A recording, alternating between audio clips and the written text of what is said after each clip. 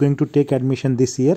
And for those students who don't know about this college, it's called NMAM IT, and it's a very reputed A plus grade college, right? NAC accreditation, and it has consistently got a good rating with different agencies like NIRF. So its NIRF ranking is 138 in the engineering ranking, and the university category also it's very good.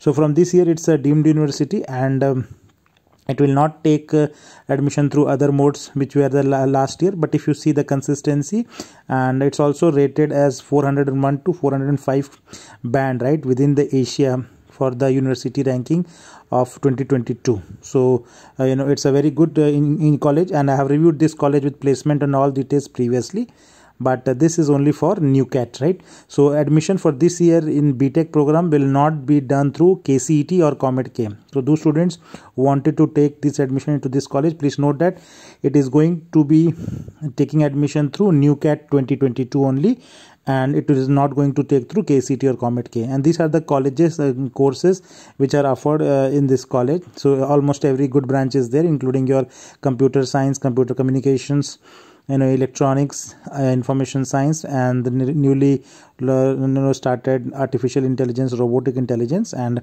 I have covered the detailed placement into another video. I can give the link in the description box so that you can see the placement.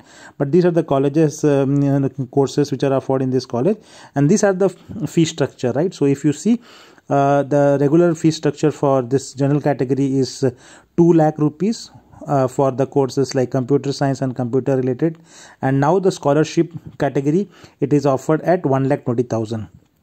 So if you get a good ranks here, you can get the same seat at 1,20,000. Similarly for robotic, artificial intelligence and mechanical branches, it's 1,50,000 is the fees. But if you get a good ranks there, as scholarship provided, 1 lakh is the fees. And similarly for the electrical and other branches, 1.25 lakhs is the regular fees, and the scholarship fees is 1 lakh. So most of the students, good number of students will get the scholarship this year and will get the admission into this college at the reduced rate. So this is a good opportunity, and you don't number of students might be less in this institute for this year. This is the first year it is taking through NUCAT, and a lot of students may not know.